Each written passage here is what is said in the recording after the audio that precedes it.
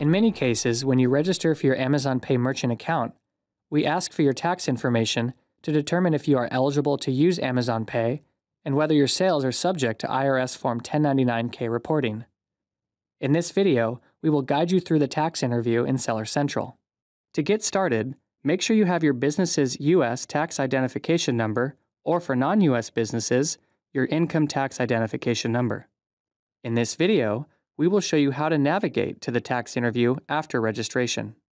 First, on your Seller Central homepage, find Settings.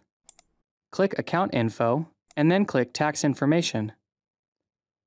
The Legal Business Name and Place of Establishment Address sections update after you've completed the tax interview, so you don't need to enter anything here. Click Start Tax Interview. Answer each question and provide all the requested information. If you have any questions about a section, just point your mouse to the I to get more information about it. When you're done, click Continue to electronically sign and submit the form. Type your full name under the signature box and then click Save and Preview. A preview of your W-9 form is available to review. If you want to edit the form, click Make Changes.